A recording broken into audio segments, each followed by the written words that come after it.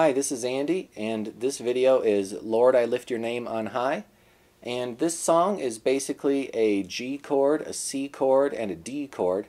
So if you can play those three chords, you'll be fine.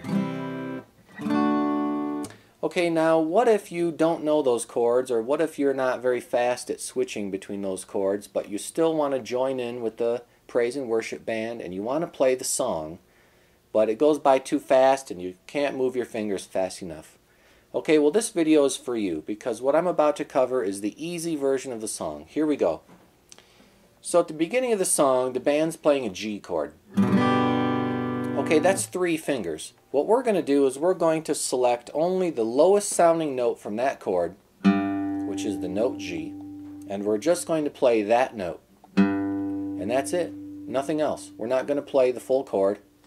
We're not going to hit all the strings. We're just going to play only the note G. Okay, and here it is. It's 3rd fret on the thickest string. So count it up. 1, 2, 3. Make sure you're using your 3rd finger. So 3rd finger plays the 3rd fret, and it's on the thickest string. Now in guitar lingo, we call that the 6th string, because we count the strings in reverse order. 1, 2, 3, 4, 5, 6. So this is string 6. Okay, now if you get a fuzzy sounding note like this, then your finger is not close enough to fret 3. You want your finger to be so close to fret 3 that you're literally touching the 3rd fret, but not directly on top of it though, just right next to the fret, as close as possible. Okay, now if you have trouble hitting the right string with your pick, then my recommendation is this. You might be like a baseball player that's taking a baseball bat and swinging at the ball. Maybe sometimes you connect, maybe sometimes you miss, maybe sometimes you hit the wrong one. Okay, we don't want to play that way, so what you're going to do is you're going to take your picking hand, you take the side of your hand, your palm right here, and you just lay it right on the bridge of the guitar. So you're resting your arm and your hand on the bridge of the guitar. Now we're going to play just by operating the thumb and the fingers. We're not going to move the arm or the elbow or the wrist or the hand. We're just going to move the knuckles. And so you can play that low note very easily, and you can find it without even looking down. You don't have to swing your arm. You don't have to approach the string from outer space. In fact, the best thing to do is take your pick and set it on the string. When your pick is on the string and you could feel that you're solidly on the string, okay, then play. So you always play from a position of touching the string first. Okay, now after you're done playing the note, leave your hand resting on the bridge of the guitar. Don't take it away, because the moment you take your hand out and you put it up in space, okay, now you're swinging again. So just leave your hand resting on the guitar at all times, all the way through the whole song. Okay, so we covered the first note, which is a G. 3rd fret, 6th string, that's a G. Okay, remember that. You don't want to refer to it as that one note, or this note, or that note over there. That's not going to work, because you'll show up to church band practice and the worship leader will say, play a G, and you'll go, do a what? And you'll be lost. And you'll say, where do I put my finger? And then everyone will roll their eyes and laugh at you. So remember that this note is a G. That's how I'll always refer to it. I will not say, play that 1/3 fret note over there. I'll say, play a G. So you have to memorize that this is the note G. Okay, moving on. Let's cover the next note. The next note's a C. Okay, a C is also played on the 3rd fret, 1, 2, 3. Make sure you're using your 3rd finger. But this time it's on the 5th string. So 1, 2, 3, 4, 5. 5th string up from the floor. So, boy, that note is not very far away from the last note we just played. So far in the song we've played a G and we've played a C. Boy, those notes are right next to each other. That should be easy. So make sure, of course, you rest your hand on the bridge of the guitar and you set your pick down on each note before you play. So set your pick down on a G, play. Set your pick down on the C, play. When you practice at home, you should do that. Don't play a note swinging from the air. Play the note by resting your pick on the string, then play. Rest your pick on the string, then play. Okay, we've covered a G, we've covered a C. There's only one note left, and that's the note D. Here we go. So D is an open string. Okay, an open string means you didn't press any fingers down on the fretboard. You just hit a plain old string, no frets required. You can do it with one hand. Okay, so that's the fourth string. 1, 2, 3, 4. Fourth string from the floor. Okay, so here we go. We're going to rehearse all three notes. So set your pick down on a G and play. Set your pick down on a C, play. Set your pick down on a D, play. Okay, now we're not done because we have to go back to C again and play that note one more time. Okay, notice I said go back to C and play it one more time. Remember, C is 3rd fret on the 5th string. I will not be referring to go back and play that 1 3rd fret note, you know, that one note over there. I won't do that. I'll say play a C. So you have to memorize where the letters are. Okay, well, let's rehearse the whole 4-note pattern. Here we go, starting over. First, play a G.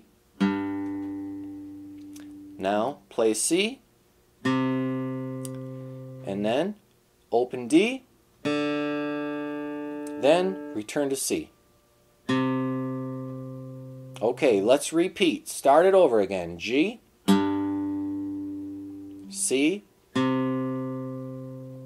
D. C. Repeat again. Do it one more time. G. Is your hand resting on the bridge? C. Hope you're using your 3rd finger. Open D. Back to C again. Let's play it once more. G. C. D. C. Do it again. G. How many times are we going to do it?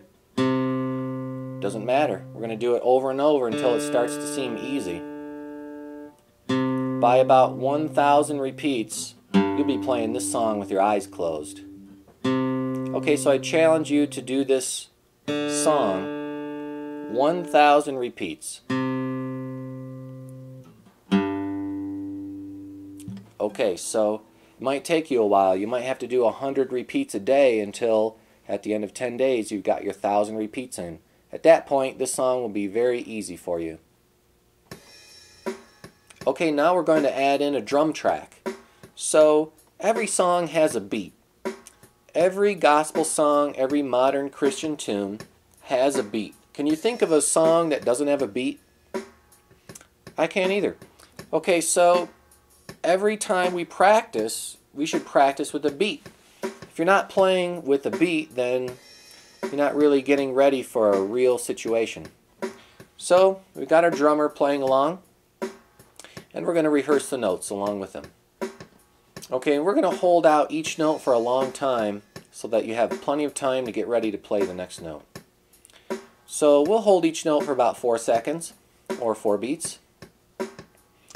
So here we go. We're going to start with G, and I'm going to count you in. 1 and 2 and 3 and 4 and G.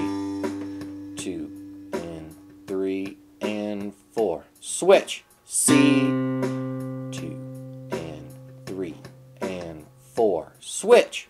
D. And 2 and 3 and 4. Switch. C. And 2 and 3 and 4. Switch. G. And 2 and 3 and 4. Switch. C. And 2 and 3 and 4. Switch.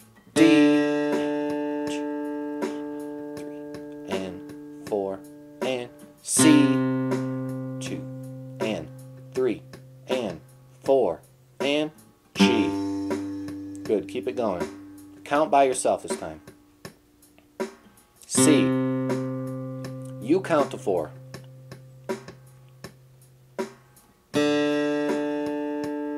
It's pretty important that you learn how to count to 4 beats by yourself. Nobody's going to count them for you. Hold each note for exactly 4 beats. Tap your foot.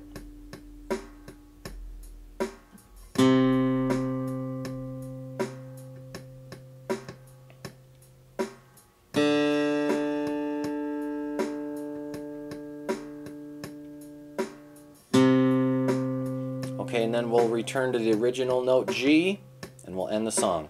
Okay, there we go. So that song's in the key of G, meaning it starts on G and it ends on G. G is the most often played note, and G is probably the most important note. It's the only note that makes the sound of the song sound complete. So always end on G when you're done. Okay, so now we're going to double time it. So we're going to play it twice as fast. Here we go. 1, 2, 3, 4. G, 2, 3, switch. C, 2, 3, 4. D, 2, 3, switch. C, 2, 3, 4. G, 2, 3, 4. C, 2, 3, 4. D, 2, 3, 4. C, 2, 3, 4. G, you count. You count the 4.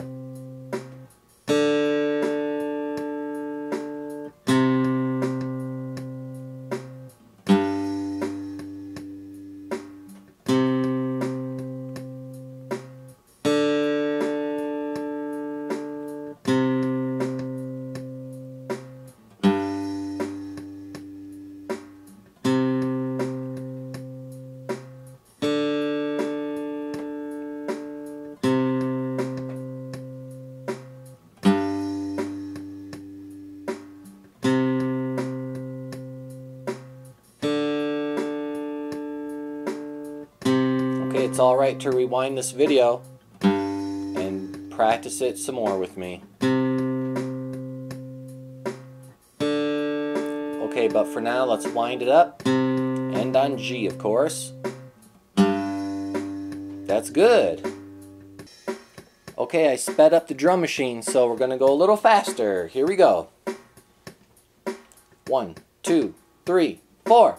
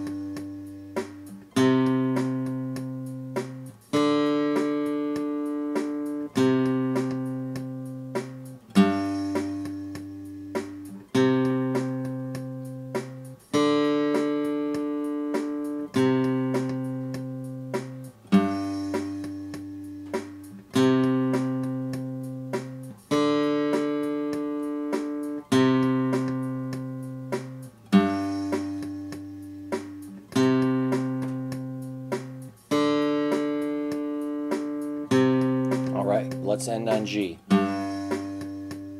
Good job. Okay, now we're really going to speed it up. Now I'm going to make you switch every 2 beats. So you'll have to change a lot faster. Here we go. Ready? 1, 2, 3, 4.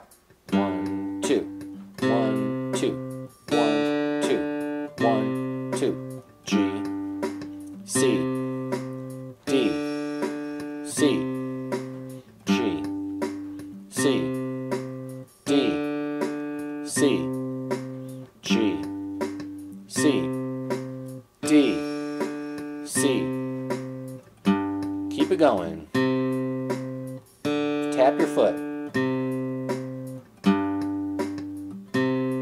If you mess up, just keep going. Join in with me.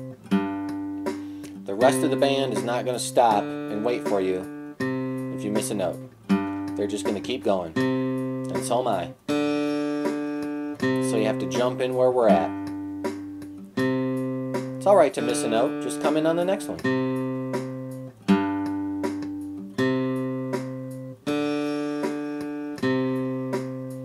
Okay, if you need more practice, just rewind this video and start me over again and take it from the top again. Practice some more.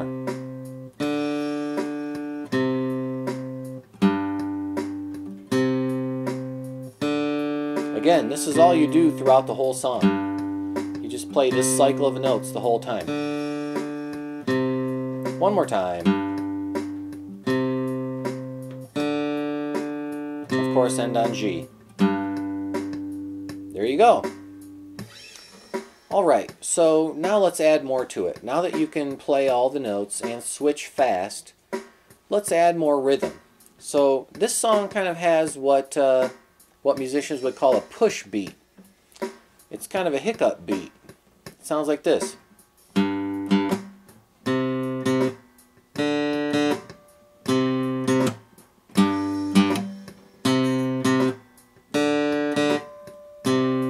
Okay, we're going to learn that. So you play every note twice. First note is right on the drum beat. Second note is not exactly on the drum beat. That's why it's a little tricky. You kind of have to learn this one by ear. Bum, bum, bum, bum, bum, bum. Notice I play the note and then a split second later the drum hits. So the second note does not fall on the drum beat. It falls a split second before. That's called a push beat. Let's go for it. 1, 2, 3, 4. Bum bum bum bum bum bum bum bum.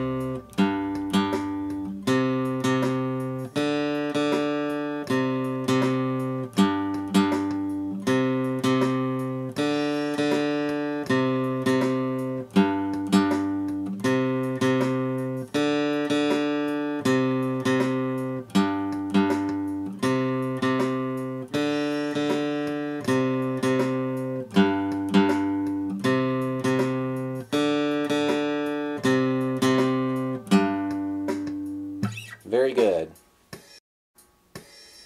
Okay, now in this last section I'm going to explain a little bit of something that's tricky. If you don't get this right away, that's fine. At least you can play the song all the way through and sound good. So this is just a small subtlety that you can add when you're ready. So we're going to play that push beat again. But then we're going to choke off the sound of the guitar and stop all the sound so it goes to dead silence.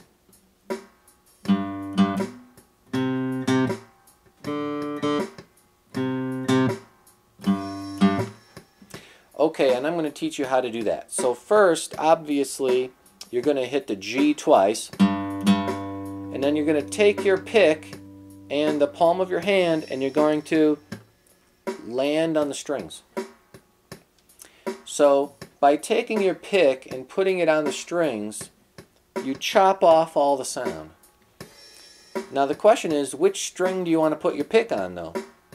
Well, you are playing the 6th string, so logic probably tells you, well, I'm going to put my pick on the 6th string. That'll stop the note. You're right, it will stop the note. However, it doesn't prepare you to get ready for the next note though, because the next note's on the 5th string.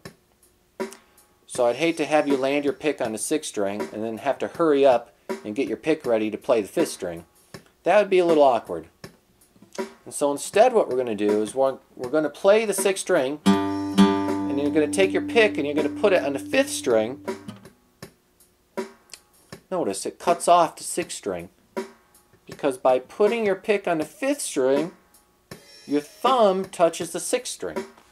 So not only did you put the pick on the string you're about to play, but you also chopped off the previous note. That works great on the first note. So play string 6, land your pick on string 5. You're ready for the next note. Okay, same story here.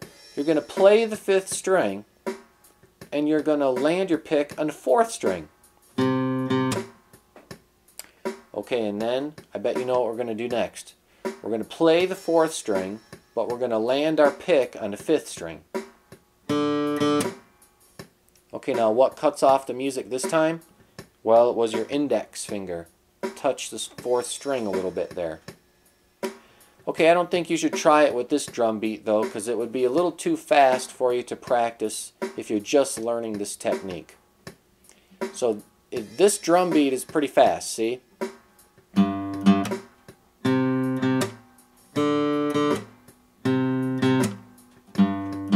Okay, too fast. Let's slow it down. Okay, here's our slower drum beat. So we're going to practice landing the pick on the string. Here we go. Get ready. 1, 2, ready, go. You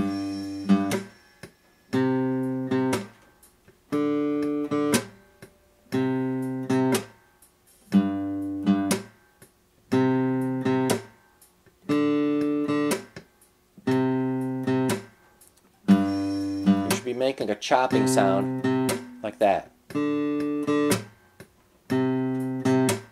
Put your pick right on the string. Smack the strings.